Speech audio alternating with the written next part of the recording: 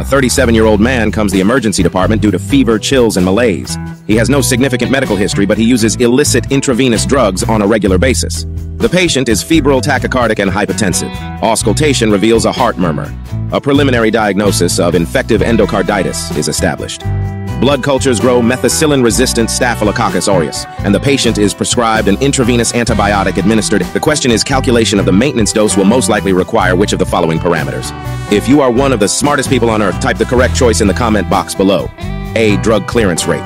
B. Number of doses needed to reach steady state. C. Size of the loading dose. D. Total body weight of the patient. E. Volume of distribution of the drug. I am guessing you did not get the answer right. The correct choice is A. Most drugs are administered in the form of repetitive intermittent doses designed to achieve a steady state plasma concentration within a targeted therapeutic range.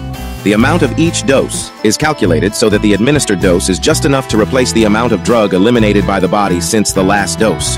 This replacement dose or maintenance dose depends on both of the following: steady-state plasma concentration, or Cs, and drug clearance, or Cl, or volume of plasma cleared of drug per unit time, such as milliliter per minute. Multiplying these two parameters gives the elimination rate, or the amount of drug eliminated from the body per unit of time.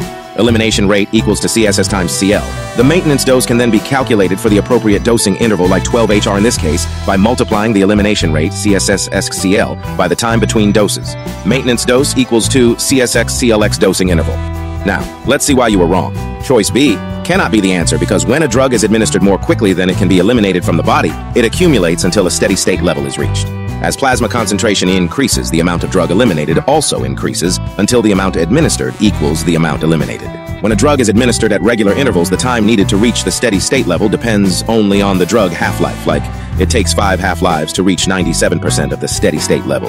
The exact size of each dose or interval between doses does not matter. Choices C, D, and E cannot be the answer, because loading doses are larger than maintenance doses and can be used during treatment initiation to shorten the time needed to reach target steady-state plasma concentrations. They are most useful when an immediate therapeutic response is needed, like life-saving antibiotics, or when using drugs with large volumes of distribution, such as amiodarone. Total body weight influences the volume of distribution and is often used when calculating the loading dose. However, these parameters are not needed when calculating the maintenance dose, because the amount of drug loss per unit of time depends only on the steady-state plasma concentration and drug clearance. If you already knew the answer, or at least now know the correct one, click the like button. Choices C, D, and E cannot be the answer, because loading doses are larger than maintenance doses and can be used during treatment initiation to shorten the time needed to reach target steady-state plasma concentrations. They are most useful when an immediate therapeutic response is needed, like life-saving antibiotics, or when using drugs with large volumes of distribution, such as amiodarone. Total body weight influences the volume of distribution and is often used when calculating the loading dose. However, these parameters are not needed when calculating the maintenance dose, because the amount of drug lost per unit of time depends only on the steady-state plasma concentration and drug clearance. If you already knew the answer, or at least now know the correct one, click the like button.